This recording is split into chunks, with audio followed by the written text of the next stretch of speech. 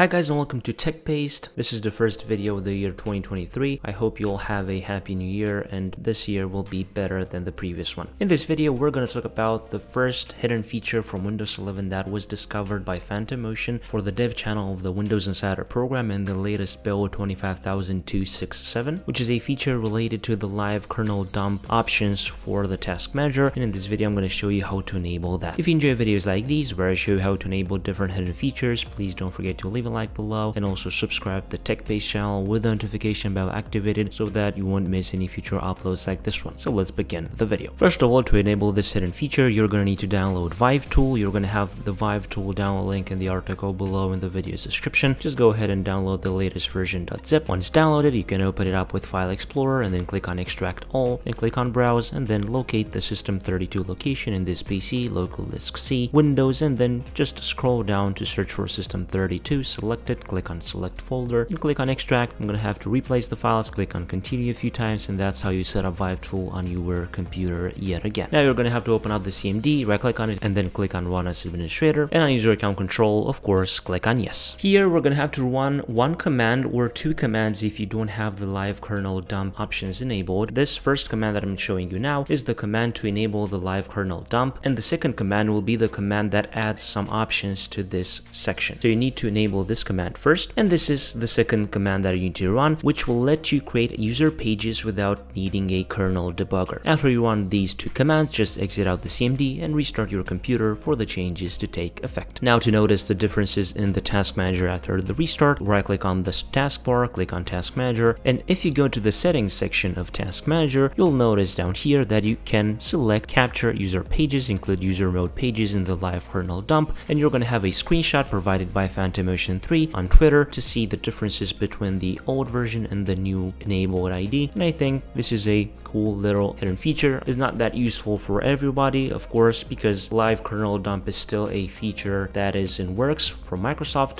but as a hidden feature I think this is quite interesting. So if you want to enable or test that out, you can do it with Vive Tool and the commands that I've showed you in this video. Don't forget that the download link for Vive Tool and also the commands used in this video will be in the article below in the video's description, along with more info about this new feature and what you can do with it. If you enjoy videos like these, please don't forget to leave a like below and also subscribe to the TechBased channel with the notification bell activated. And of course, now what remains is us to wait patiently for Microsoft to release a new build and see what's coming in this year 2023. I was Emmanuel from TechBased. Until next time, I wish you all a nice day.